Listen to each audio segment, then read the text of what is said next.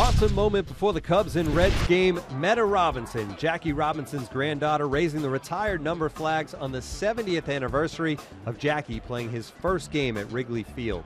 Already 1-0 Cubs in the first. Javier Baez up with the bases juiced.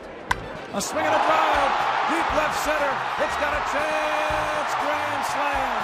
Grand slam. Javier Baez. Cubs lead 5-0. A long drive to left center. Center field, deep, gone!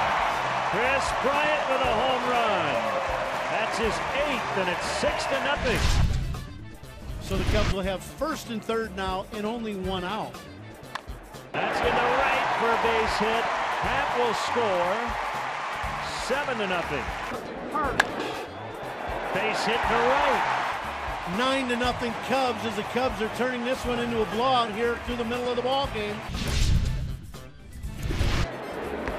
Swing and a miss. Swing and a miss. So Lester works around the error and keeps the Reds off the board. The Cubs go on to win it 9-5 to complete the sweep. Jon Lester gets the win. He's 2-2, 6 innings, 6 hits, 3 earned runs. He struck out 5. Koji Uehara picks up his first save as a Cub. Amir Garrett struggled for the Reds, allowing 6 earned runs over 4 frames.